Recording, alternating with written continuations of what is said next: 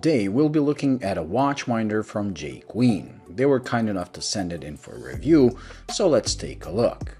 It is an affordable but premium looking winder that costs $139.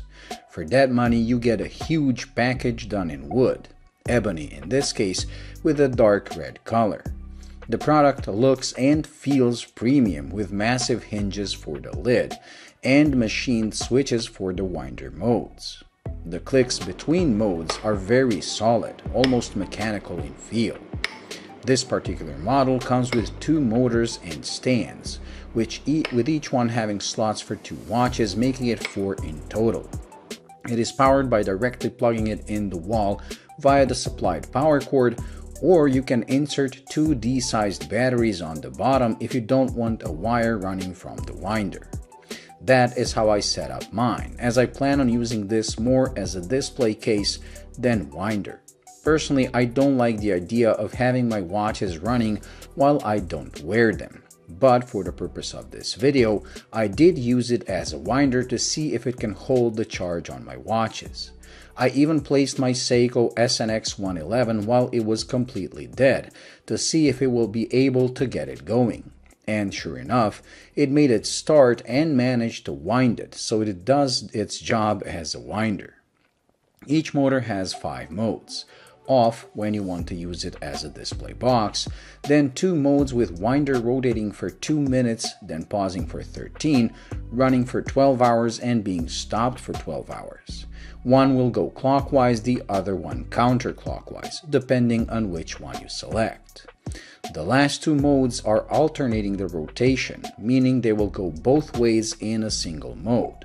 The first one does clockwise for 2 minutes, then stops for 18, does 2 minutes the other way, and again stops for 18, while the last one does 4 minutes clockwise followed by a 28-minute pause, then turning 4 minutes the other way, followed by another 28-minute pause.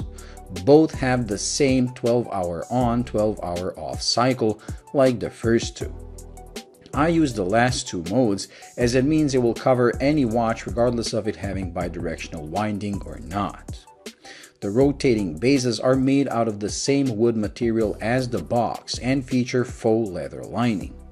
The most important thing about the winder are pillows, which have a sizing option, something very important to me personally. Due to me having a smallish wrist, I always have trouble fitting my watches with bracelets on most pillows as they're simply too big. This one has a removable sleeve that changes the pillow's size from 19 to 17 centimeters, making it almost perfect for me. All in all, as a display box, which I'm using it for, it is excellent with a premium feel and look. The plexiglass did have some stains from production, but I managed to remove those after making some of the shots in this video. The case, on the other hand, has permanent markings in the form of dots, again probably from the production process, and those I wasn't able to remove.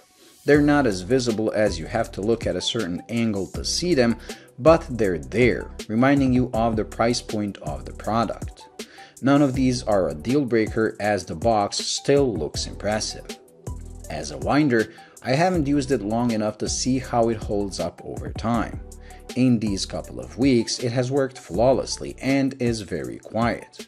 With the lid opened, you can hear the motors just barely. With it closed, the winder becomes completely silent. Whether or not it will get louder with time, I do not know, but I will report back when more time passes, as I will use one side as a winder for test purposes. I'll leave the link to their webpage for you to check them out, as this is just one of many models they offer.